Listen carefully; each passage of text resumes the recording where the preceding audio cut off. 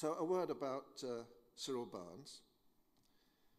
I'm pleased that so many of you have met him. Many, of course, present have not had that opportunity. It was my privilege to meet him back in 1974. That's, I think it's about 39 years ago, is it? The accountants amongst us will verify that. Our Salvation Army leaders had decided that my wife Helen and I, with our first child Matthew, who was then only a year old, would go to Africa to serve in Rhodesia at the Army's boarding school for boys at Missouri. We were newly commissioned lieutenants and had to wait 6 months for the visas to come through. We lived in Balham, gateway to the, very good. We lived in Balham in South London in a house modified into 2 large flats. Our downstairs neighbour was none other than Colonel Catherine Baird, the Army's finest poet, who arranged with her friend, Commissioner Kathleen Kendrick, for me to work in the IHU literary department until our visas came through. Now, Cyril Barnes was at that time the assistant literary secretary.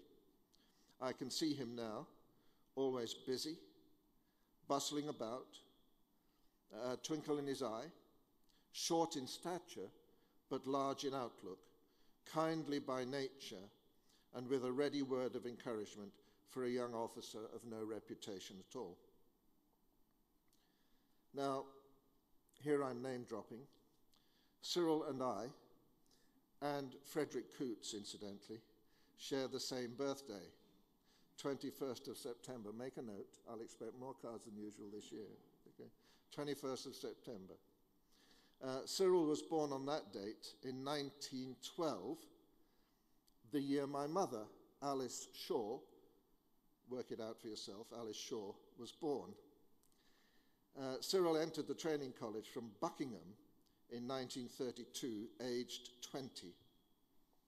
Married to Chrissy Small, he served in many corps appointments before being assigned to the IHQ editorial and literary department to assist in editing the Officer magazine.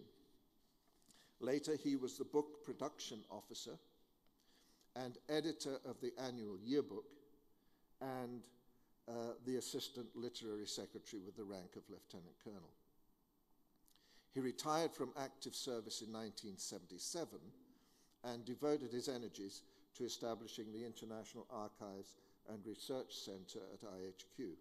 Hence, we remember him and honour him tonight as an archival pioneer. Now, from my own bookshelves, I brought with me just 3 of Cyril's books.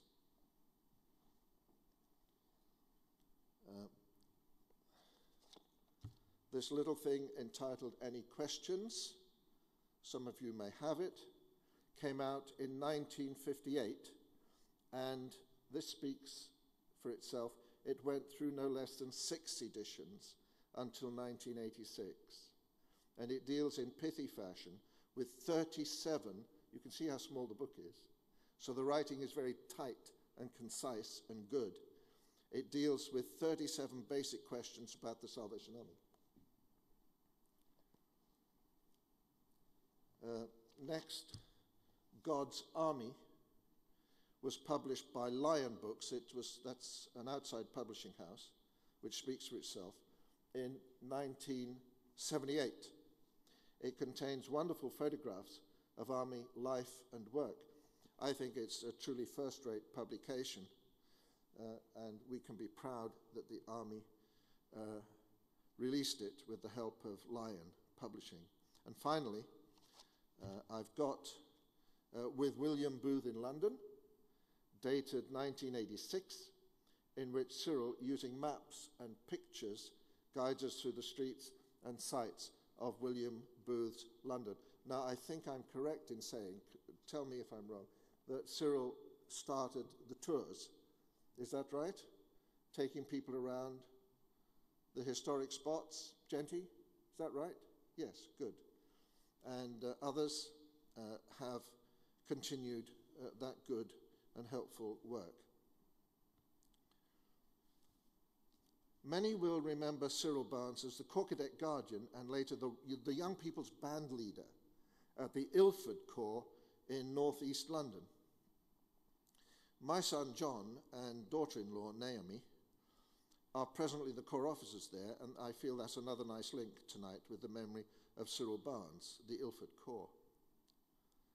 Cyril's daughter, Pauline Russell, remembers her dad, and these are her own words, as a true English gentleman, small of stature and always walking along briskly with his hands behind his back. When he rose to preach, this is what she says, when he rose to preach on an army platform, he became a giant. I just think that's lovely.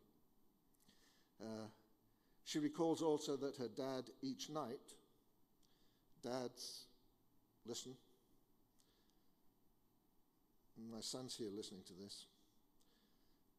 She recalls also that her dad each night would clean the children's shoes and leave them outside their bedroom doors, like a five-star hotel. And just to complete the picture, it seems Cyril also liked chocolate. Now that's something we can all identify with. I won't ask for a show of hands. Eventually, Cyril stepped aside from his innovative work as archivist, and he was more than pleased when the then Major Genty Fairbank was appointed as the IHQ archivist, and it's nice that Genty's here tonight. A word about our heritage centres.